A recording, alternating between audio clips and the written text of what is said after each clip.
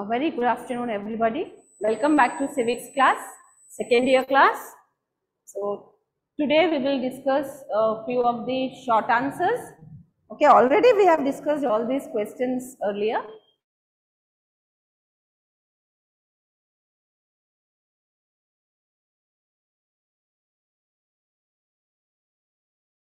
Relationships between center and the state.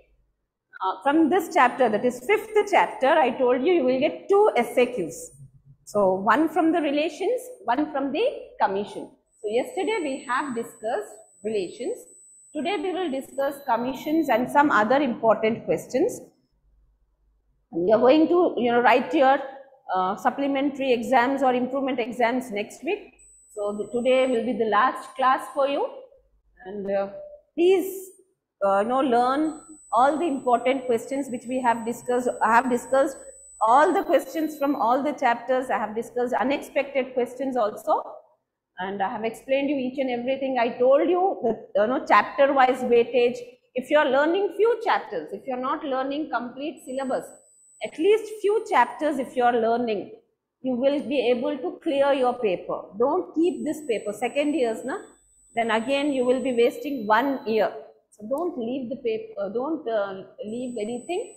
Try to clear your paper this time. So at the end I'll just tell you chapters we will discuss at the end of the class. Today we will discuss the Sarkaria Commission. Now, the Sarkaria Commission was a high-level commission appointed by Government of India. Central government appointed a high-level commission headed by Ranjit Singh Sarkaria. Why this commission was appointed?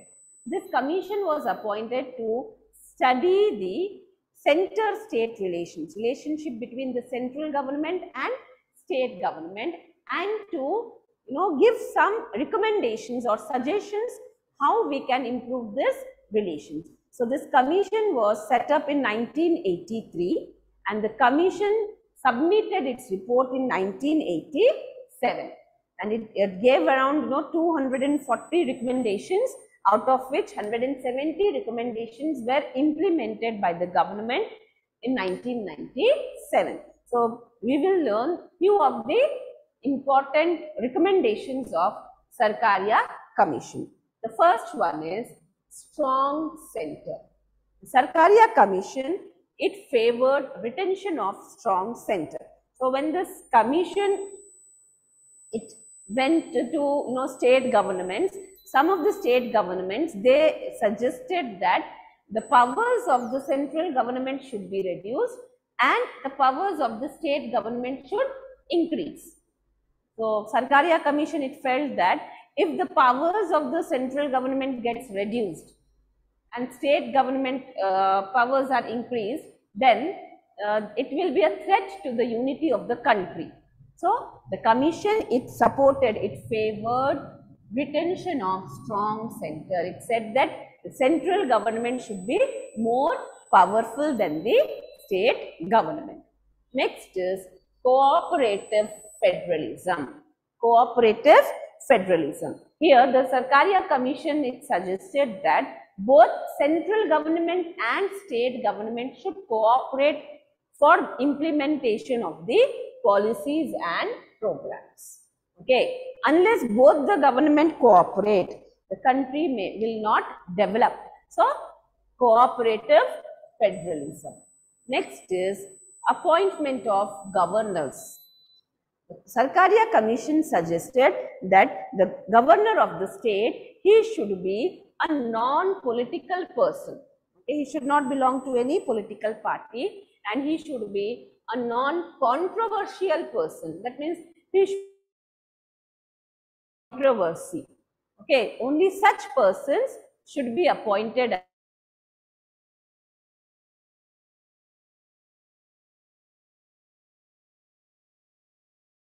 governor.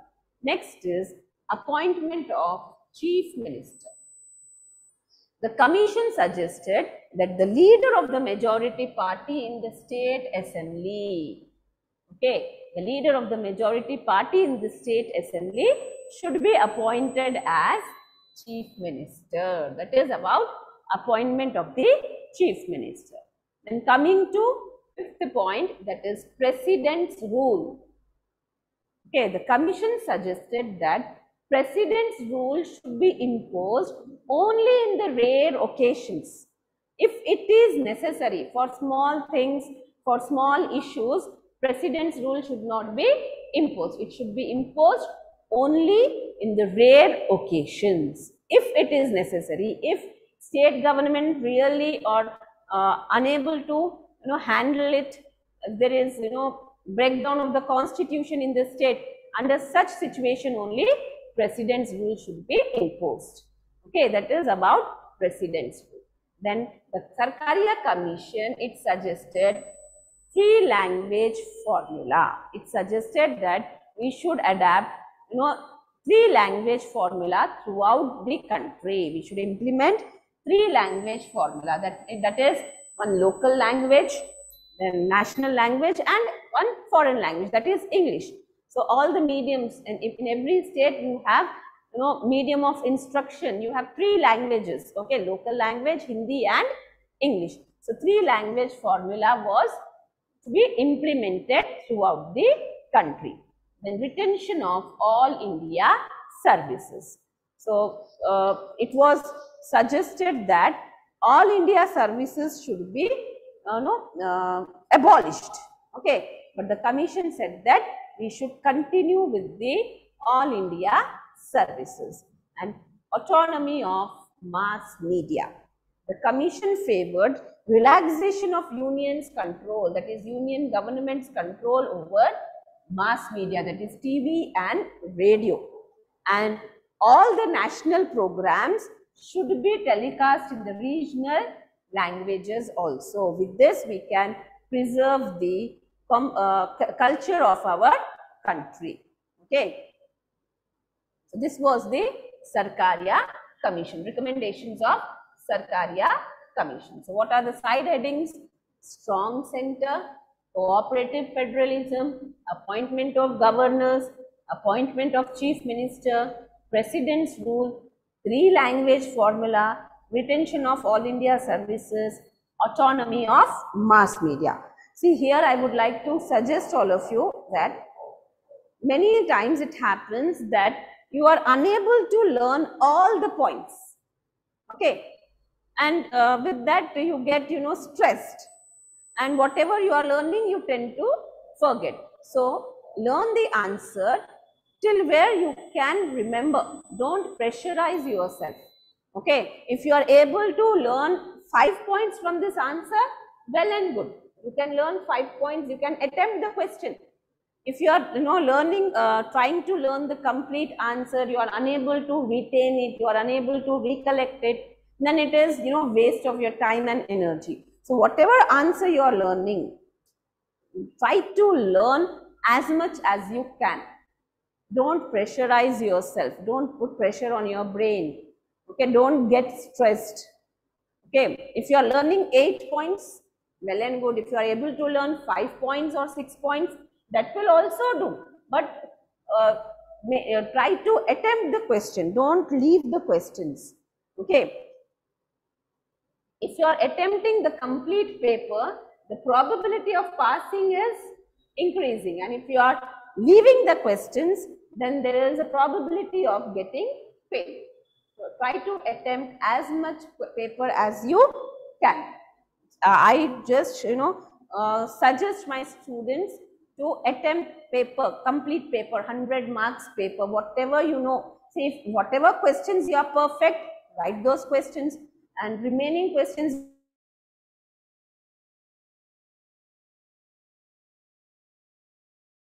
write what you know about that topic, but don't leave, and don't write all rubbish also. Okay, try to be to the point. That is important. Okay, next question is recommendations by M.M. Punshi Commission. Recommendations by M.M. Punshi Commission. Now this M.M. Punshi Commission, that is Madan Mohan Punshi. Okay, this commission was again set up by the central government in 2007. Okay, it was headed by Justice Madan Mohan Munshi.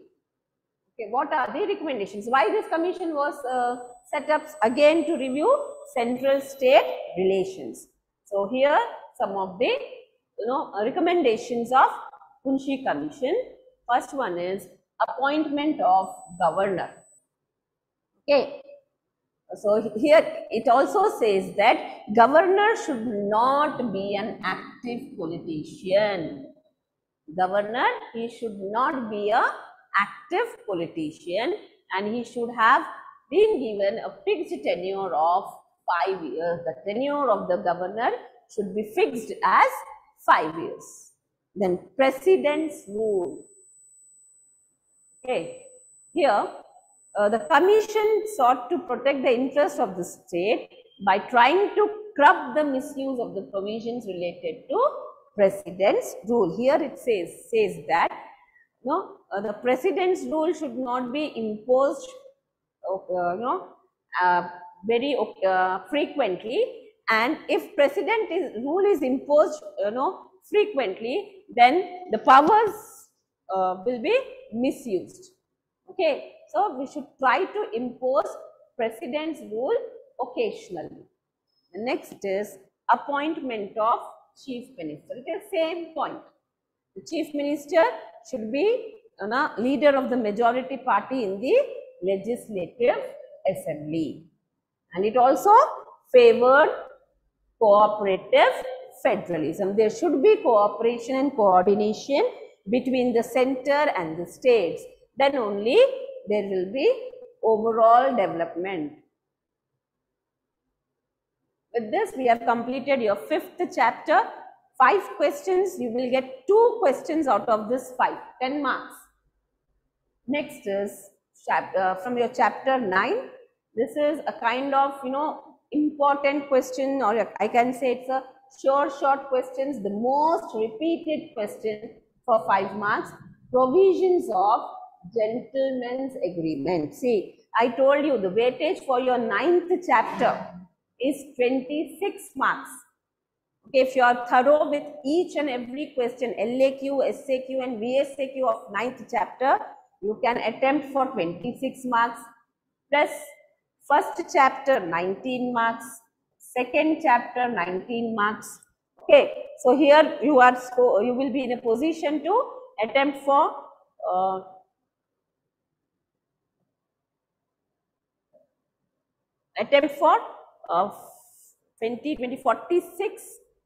44 marks. Okay, you can attempt for 44 marks with only 3 chapters. Then you have election commission. Okay, then you have some simple chapters. If you are thorough with those questions, few questions you can clear your paper. So what is gentleman's agreement? What are the provisions of gentleman's agreement? Now this gentleman's agreement, it was made between the leaders of Andhra and Telangana. Okay, it was made between the leaders of Telangana and Andhra in 1956. Okay, when they wanted to merge both the regions, Andhra and Telangana, they came to an agreement in 1956. That agreement is called as Gentleman's Agreement. What are the provisions of Gentleman's Agreement? The Gentleman's Agreement, it said that Telangana Regional Committee shall be created. Telangana Regional Committee, it will look into the development, economic planning, education and public health of Telangana region. So this Telangana Regional Committee, which will be created, and this committee will look into the development, economic planning, public health and education in the Telangana region. The development of Telangana region was given to the Telangana Regional Committee. Okay. So this responsibility of development of Telangana region was given to Telangana Regional Committee. Okay. So Telangana Regional Committee shall be created and it will look into the development, economic planning, public health and education. Then the next is mulki rules. It said that mulki means local. Okay, so to get the education and employment opportunities in Telangana area. Okay, the qualification for admission into educational institutions and employment opportunities, recruitment to the services in Telangana area. The people coming from Andhra, they should stay in Telangana region for 15 years. After 15 years, they will be eligible for admissions into government schools and colleges and for employment opportunities in government departments. So, Mulki rule was fixed as 15 years. Okay. And third is, they said that chief minister shall be from one region. That is, if chief minister is from Andhra Pradesh, the deputy chief minister will be from Telangana. Okay. The chief minister shall be from one region and deputy chief minister will be from the another region. Or if chief minister is from Telangana, deputy chief minister will be from Andhra Pradesh, like this. Okay, they have fixed it like this. Then cabinet, the team of chief minister, the cabinet shall consist of 60-40 proportion. 60-40. Suppose there are 10 ministers, 6 will be from Andhra and 4 will be from Telangana region. And 2 out of 5 important departments, portfolios shall be given to the Telangana. This is how the gentleman agreement was made and it was signed by the leaders of both the region, that is Telangana and Andhra, in 1956, and Andhra Pradesh was formed on 1st November 1956. So, these are the provisions, simple points. Okay, I have given 6 simple points here. That is enough. Next is AP Reorganization Act 2014. So, after the Telangana agitation and after the central government passed bill in the parliament to separate Telangana from Andhra, what is that bill? What was that bill which was passed by the central government? It was called as AP Reorganization Act 2014. So, according to that act, 2 states will be formed, state of Telangana and state of Andhra. Now, 2 states are formed. So, state of Telangana will have 10 districts and Andhra will have 13 districts. Now, at present, these 10 districts are divided into 33 districts. So, AP Reorganization Act, it said that state of Telangana will be formed with 10 districts. At present, we have 33 districts here and state of Andhra Pradesh will be formed with 13 districts. Okay, our state will remain with 13 districts. Then, Hyderabad as common capital. Okay, AP Reorganization Act says that Hyderabad will remain common capital for both the states, that is Telangana and Andhra, for a period not exceeding 10 years. In 10 years, Andhra should develop its capital and Hyderabad will be the capital of Telangana. So, within 10 years, they should develop their capital. So, Hyderabad as common capital. Then governor. There shall be common governor for both the states of Telangana and Andhra, and he will have some special duties. He will be vested with some special duties. That too for 10 years. Then now when 2 states are formed, Telangana, a new state was formed. So, how many members will represent Telangana in Lok Sabha and how many members will represent Telangana in Rajya Sabha? That was also decided in AP Reorganization Act. So, according to AP Reorganization Act, there shall be 17 members from Telangana, 17 members from Telangana and 25 members will represent Andhra in Lok Sabha. Okay, in Lok Sabha, Telangana will have 17 members. Okay, 17 members will be from Telangana, and 25 members will be from Andhra.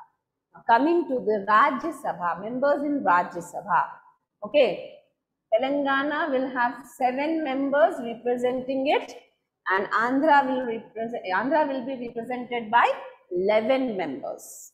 Okay, so there shall be 7 members in Rajya Sabha from Telangana and 11 members from Andhra Pradesh. Okay. Now, when 2 states are formed, both the states will have their own government. So, what about the legislative assembly? Okay. So, the legislative assembly of Telangana will have 119 members, and the legislative assembly of Andhra will have 175 members. So, as it is a bicameral legislature, so legislative council, Telangana shall have 40 members and Andhra will have 50 members in legislative councils. Okay, so other provision was like, we'll have separate high courts for both the states, and revenue will also be distributed. Certain provisions were made for scheduled caste and scheduled tribes. Students, this is a very important question. Okay, most important, most repeated question. If you are writing these questions like gentleman agreement and AP reorganization. Next important question is basic features of India's foreign policy. Okay. So, India after becoming independent, after it became independent in 1947, it played an active role in international politics. Okay, so it has its own foreign policy. India has its own foreign policy. So, let us see what are the basic features. We are following the same foreign policy with some changes in it, but the basic features are not changed. The first is international peace. So, India, it is a peace-loving country. You know that we have achieved our freedom through non-violence means, non-violence methods we have adapted to achieve our independence. So, India, it is a peace-loving country. So, the foreign policy of India, it promotes peace, friendship and cooperation with other countries. Okay, even if you see the Article 51 of Indian Constitution, it says that state should work for international peace and security. A government should work for maintaining international peace and security. So, international peace is one of the features of India's foreign policy. Next is Panchsheel. I told you we have discussed this Panchsheel in 2 marks also. Panchsheel are the 5 principles. So, what are the 5 principles? This is the most important feature of our foreign policy. Okay, mutual respect for territorial integrity and sovereignty, non-aggression, non-interference, equality and mutual benefit, and peaceful coexistence. So, these are the base, 5 principles under Panchsheel. Next is non-alignment. It is another important feature of India's foreign policy. Through this, India opposed military alliances. It said that we are not going to provide military support to anybody. We are free from the commitment of to any power bloc. Okay, we are not committing that we will give our military support to any power bloc. Okay, we are free from the commitment to any power bloc. We oppose military alliances. And faith in United Nations. So, India, it extends its cooperation and support to United Nations organization. Why this organization was formed? To maintain world peace. Okay, so India will support UN in maintaining peace in the world. It will contribute in peacekeeping activities. And next is disarmament. Okay, we are against using of nuclear weapons. We say we will use nuclear energy for peaceful purposes, and we will not use nuclear weapons irrationally. So here in question, students will get the doubt, madam, and why did you explain the 5 features? 2 features will not be asked. Mostly they'll give a question like, what are the basic features of India's foreign policy, or explain any 4 features or 2 features, whatever may be the question. You should write like this. What happens if you are writing only 2 features? It is a very short answer. You will not get 5 marks for it. So try to write at least 4 to 5 features. Next question is your 10-mark question. Another important 10-mark question I will discuss here.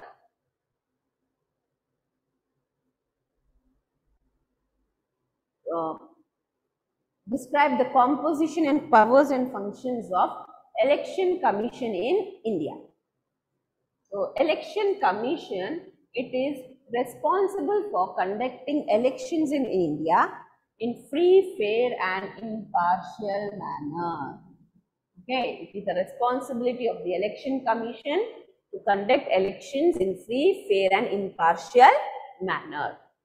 Okay, so if you talk about the composition of Election Commission, the Election Commission, it consists of Chief Election Commissioner and 2 election commissioners. Okay, basically there are 3 commissioners. One is the Chief Election Commissioner and 2 other commissioners. And the President can appoint or increase the number of commissioners from time to time. So all the commissioners of Election Commission are appointed by the President of India.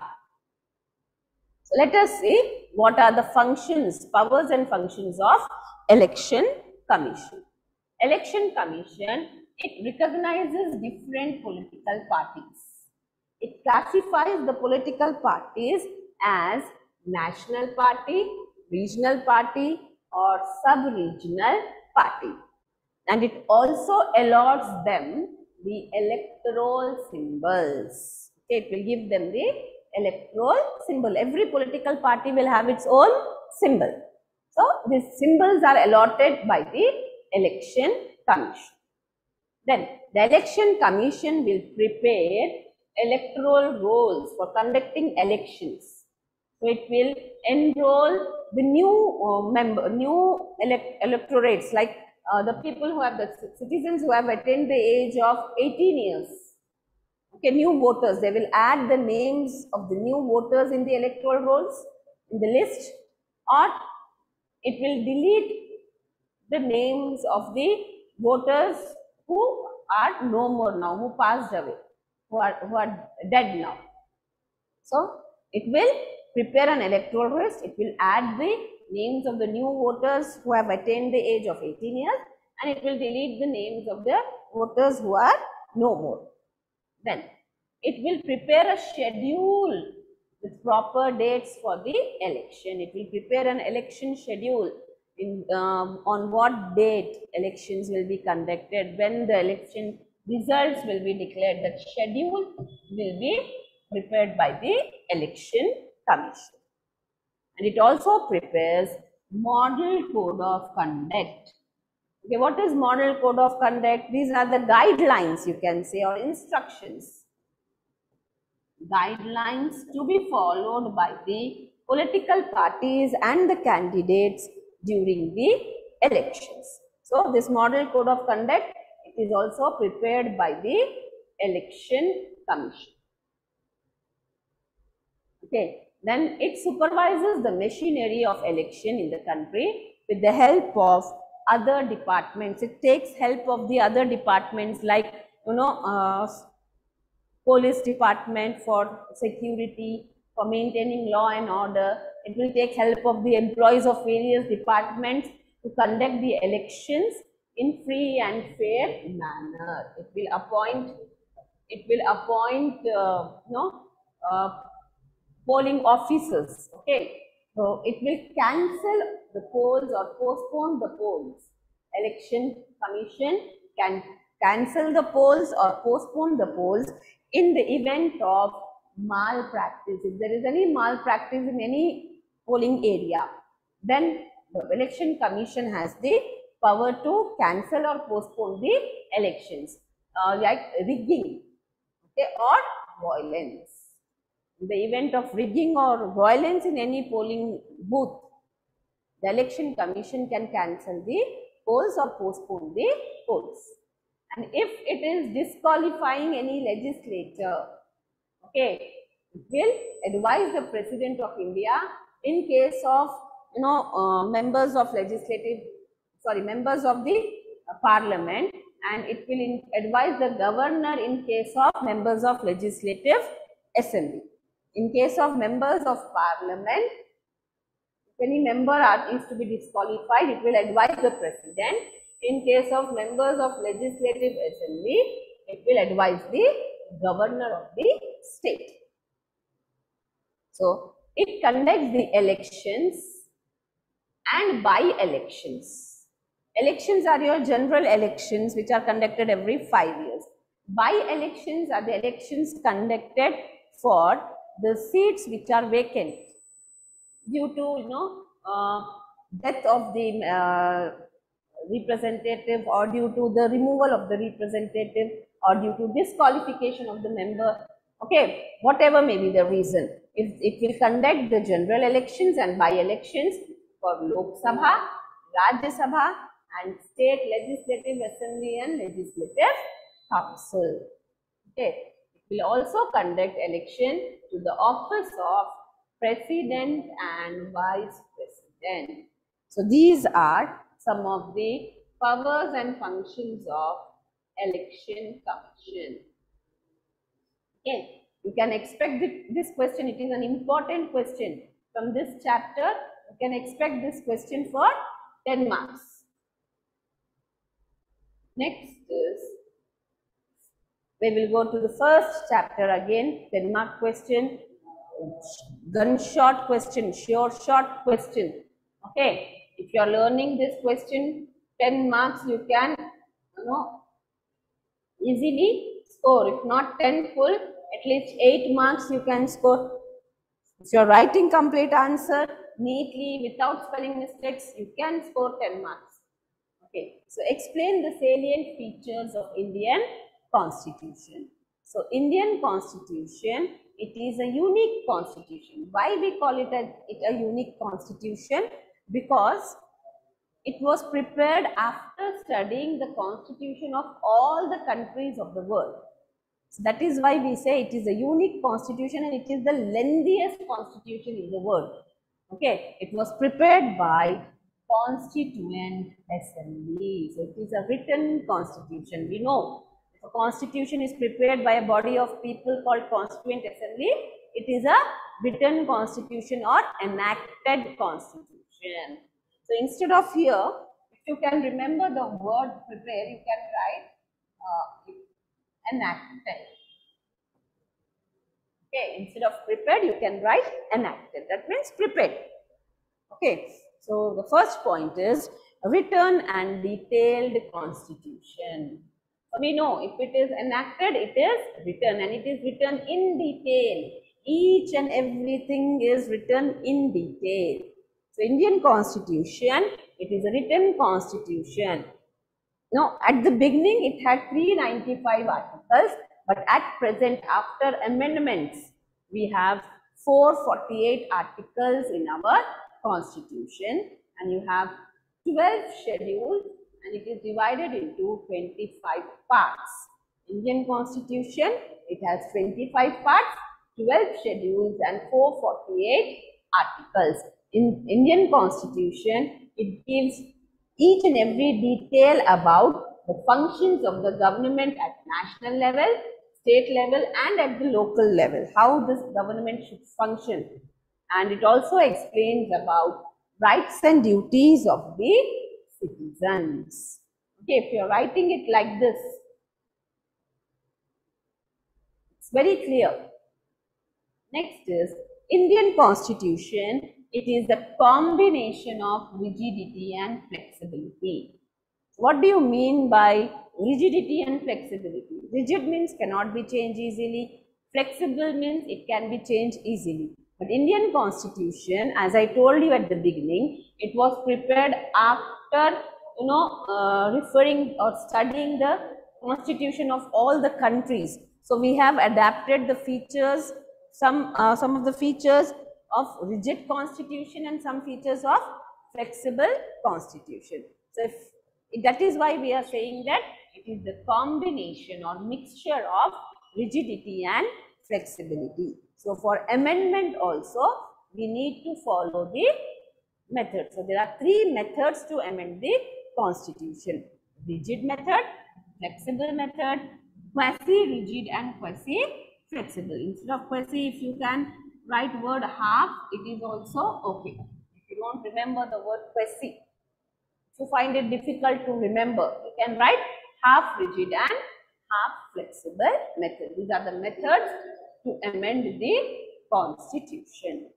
These are two features of Indian constitution. Let us move to next. Unitary and federal features. So we have studied the constitution of various countries and Indian constitution is prepared. So we have adapted the features of unitary government as well as federal government. Like for example, okay, if you talk about the unitary system, when there is emergency in India, the powers of the state government will be transferred to central government and India will become a unitary government. Okay, so it is unitary during emergencies and it is federal in normal times. So what are the features of unitary government? Single citizenship. We have single citizenship. You are considered as a citizen of India. Your regional identity does not have any importance. So that is the feature of unitary government. Then we have single election commission. Single election commission, it is conducting election for the central government as well as for the state government. And when we talk about the federal features, we have bicameral legislature at the center. Okay, in some states also where you have two houses, upper house and the lower house, and there is the division of powers between the governments. The powers between the governments are divided. The next is parliamentary form of government. Okay, see, as India was ruled by Britishers, so we have adapted parliamentary form of government from them, where you will have two executives, real executive and the nominal executive.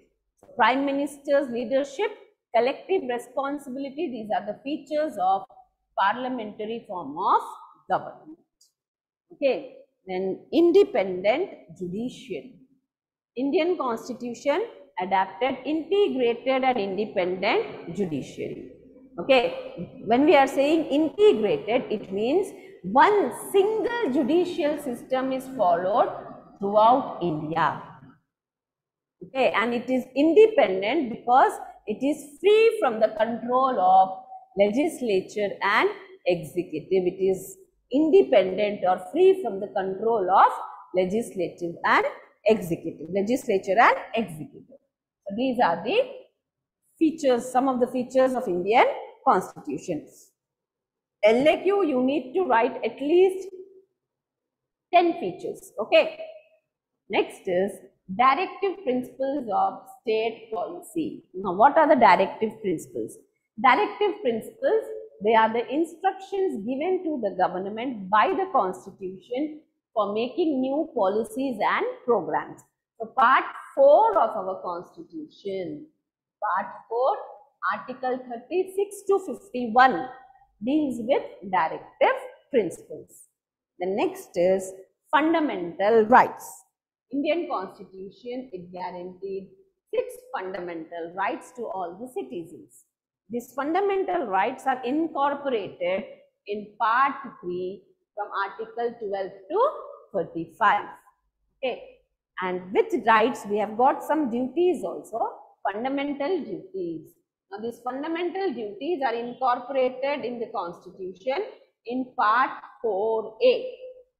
Okay, Part 4A. What is 4A? A means this capital A, the letter capital A. It represents the amendment to the Constitution. So here, Part 4 was amended. Through 42nd Amendment, we added 10 fundamental duties. Again, through 86th Amendment, one more fundamental duty was added. So, we have 11 fundamental duties and 6 fundamental rights. Then you have single citizenship. I told you, this is a feature of unitary government, and we have adapted this feature. Every person who is born in India, he is the citizen of India. His regional identity has no importance. Why? To promote the unity among the Indians. So your region is not important, your nation is important to you. Then you have universal adult franchise. What do you mean by universal adult franchise? Universal means all the citizens of India who are above the age of 18 years, they enjoy right to vote. When we are saying all the citizens, there is no discrimination on the basis of caste, religion or gender. That is universal adult franchise. Sometimes you will get a question in 2 marks. Universal adult franchise, bicameralism. Okay, so you can write in the same way. Next is bicameralism. Okay, so the Constitution of India, it introduced bicameral legislature. So what do you mean by bicameral legislature? The legislature will have 2 houses. Okay, upper house and the lower house. So Lok Sabha is the lower house and Rajya Sabha is the upper house. The central legislature, it consists of 2 houses. The last point is noble aims and objectives. Okay, so the Indian Constitution, it guarantees or it provides liberty, equality, fraternity and justice to all its citizens. And it declares India as a Soviet, socialist, secular and a republican country. These are some of the basic features of Indian Constitution. If you are writing 10 features, any 10 features of your choice, it is not compulsory that you should write in the same order. No, any answer when you are writing, except your fundamental rights and directive principles, if it is asked, all other answers, don't worry about the order. Write all the answers, all the side headings or points. No need to maintain the order. Should the examiner will check your knowledge, how much you know. Okay, so order is not important. If the points you are writing up and down, for example, you are instead of writing written and detailed constitution, you can write combination of rigidity and flexibility first. It's up to you. Order is not important, but make sure that you are attempting the complete paper. Now coming to the paper, how you should attempt the paper. You have 3 sections. So you should start with the 3rd section, that is VSAQs. Try to attempt all 15 VSAQs. Okay, you will get 30 marks there. If you are attempting all the VSAQs, you can score 30 marks. Then go for your LAQs and SAQs and don't leave the questions.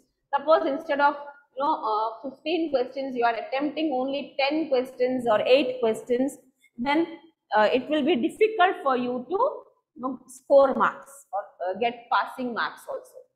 Try to attempt all the questions. Just for an example, if I tell you, if you are writing all 15 questions, if you are attempting 15 questions and you are getting 1 mark for each question, you can score 15 marks.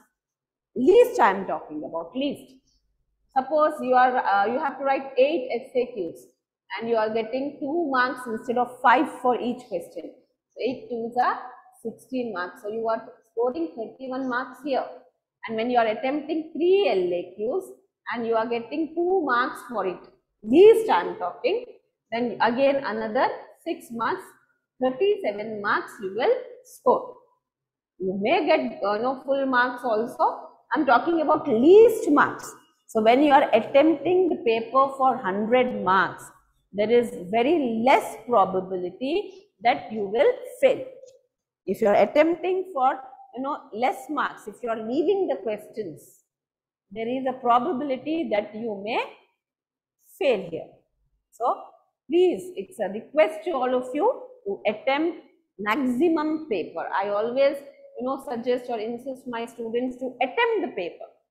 Don't leave the questions. You have been attending your classes in college, you have been attending online classes like this, you have all the classes recorded now, you can listen to the classes whenever you want. So whatever answer you can remember, if that is asked, and if you present it in a proper way, in a neat handwriting, and you are underlining the side headings, writing in neat handwriting, question numbers you are writing properly, then you can pass your exam easily. Okay, so I hope these classes will help you in clearing your paper. All the best to all of you. Thank you very much.